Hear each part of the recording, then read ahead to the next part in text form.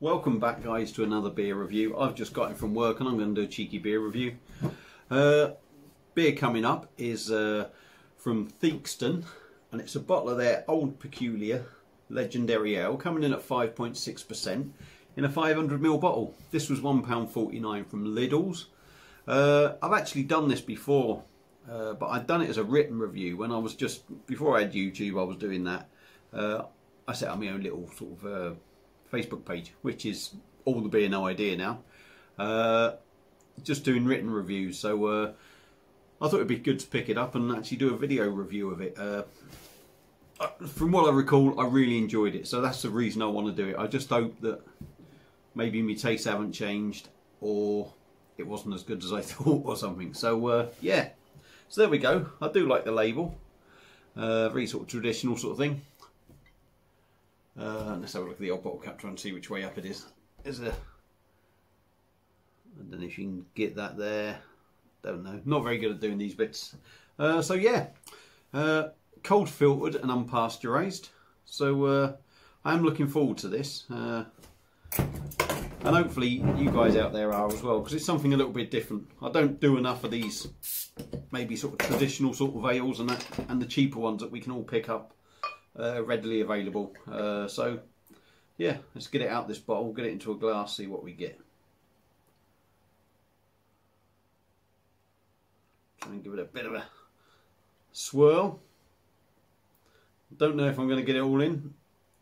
I don't think I am. So there we go, in a glass. Typical sort of ale looking colour. That's it's chestnut in colour. It looks a lot blacker on there. Chestnut in colour. A good finger of foamy tan head. Looks as expected. I can't see any sort of carbonation in there, so hopefully I've left myself a bit of room to give it a swirl and get this big fucking ooter in there.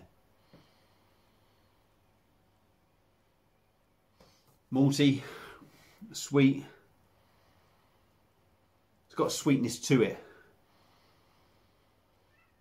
Toffee notes.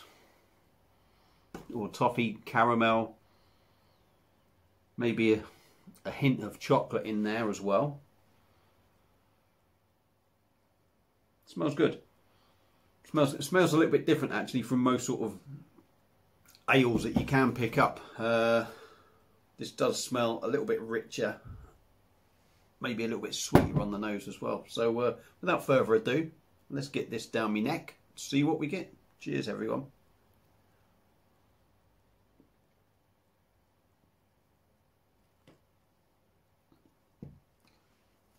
Oh yeah.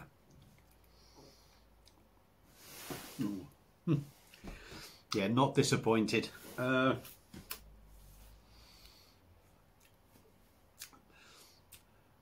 as much chocolate in it as I sort of remember, but there is.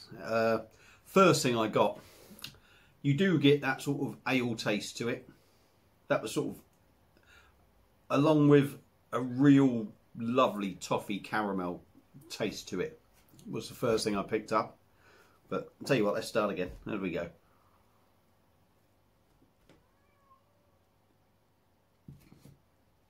Body isn't bad compared to a lot of ales. It's quite smooth and creamy in your mouth. Maybe that's the head giving that effect, but it is quite smooth and creamy, or gives you that feel.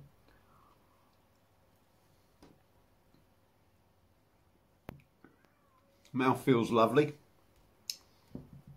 Bear with me, two ticks. Got bloody cat meowing outside.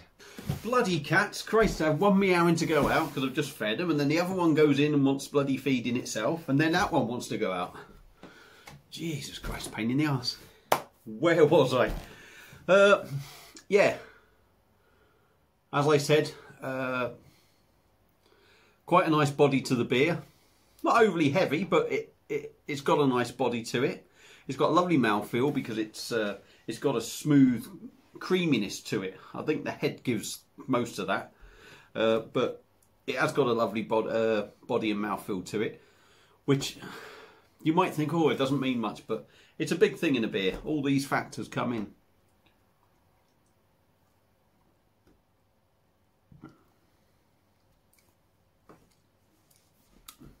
You do get that typical sort of ale taste in there, but you get a lovely toffee caramel taste in there as well. That gives it a nice sweetness.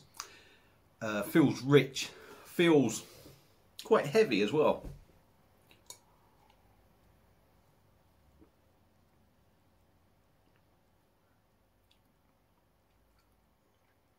And it's got that typical sort of ale bitterness on the back end. 5.6%. I'm going to say it's drinking, even though you got that sweetness in there. I mean, 5.6% isn't particularly huge in terms of alcohol, is it? But it's drinking somewhere around there. It's a cracking ale. It really is. It's a traditional ale. It's something that's, you know, we don't see enough of these around now. Not good ones anyway. And this has probably been going for years and years and years, and it's good. It's good, and they, you know, I'm kind of guessing they haven't changed it, and that's a good thing as well. So yeah, a cracking beer, like I say, $1.49 from Lidl's. I'll just go back to another point actually. We go on about things in beer,